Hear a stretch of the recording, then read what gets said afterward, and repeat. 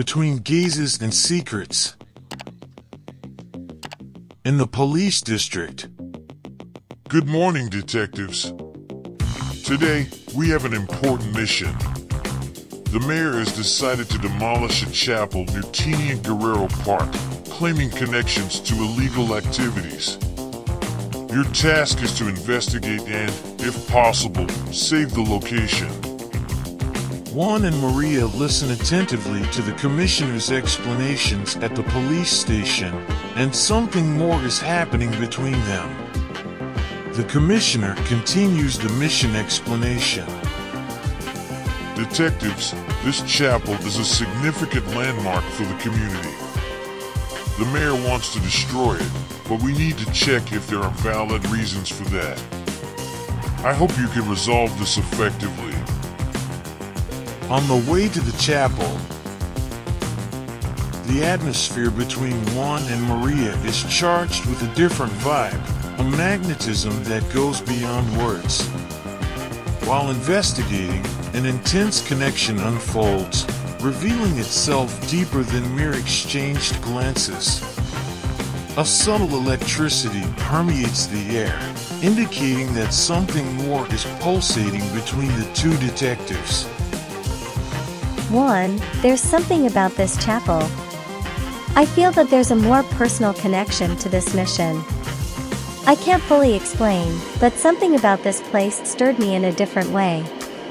Maybe it's the significance it holds for the community, or maybe it's something deeper. I'm not sure.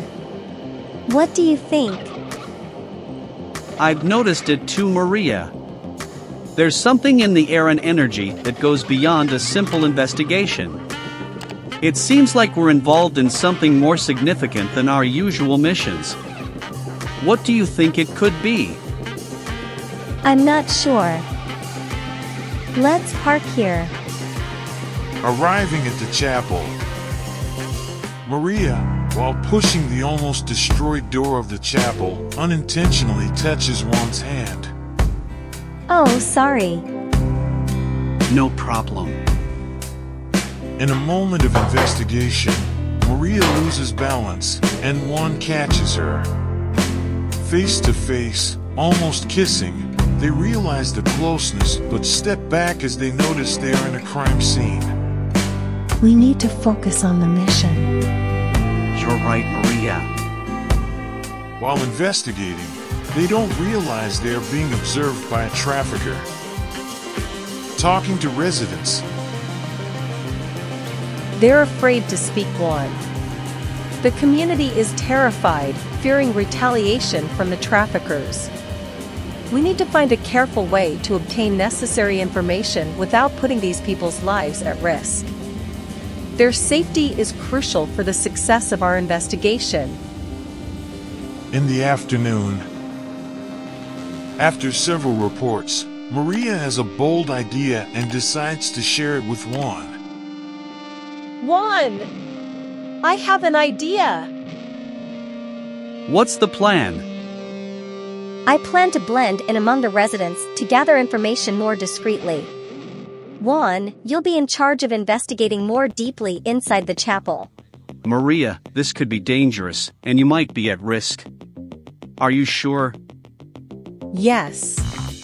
It's the only way to be more assertive, gaining the trust of the locals. All right, if Commissioner Gutierrez approves, let's proceed.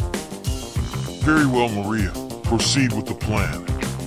But if there's any danger, we step in immediately. Well done, detectives. Let's move forward. Later that night, something very bad seemed to be about to happen. Maria, upon arriving home after leaving the district, is surprised by the trafficker and his henchmen. She fights for her life and couldn't draw her weapon.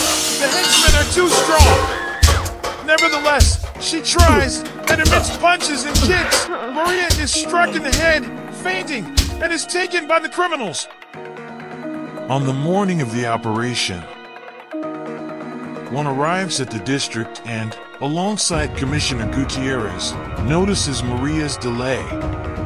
Concern grows, leading Juan to decide to go to her house since his attempts to contact her by phone were in vain.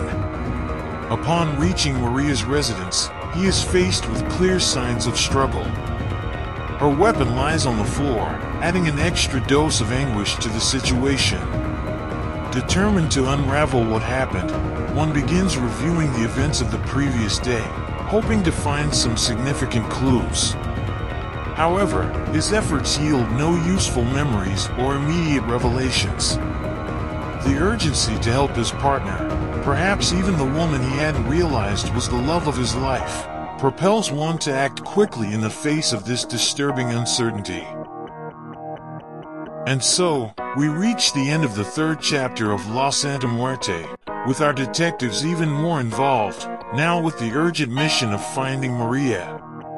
The story continues to unfold, and the destinies of these detectives are inexplicably intertwined. Don't miss the next chapter full of suspense and action.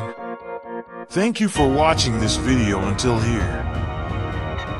Be sure to subscribe, like, share, and activate notifications. Enjoy and check out other content on our channel. Bye.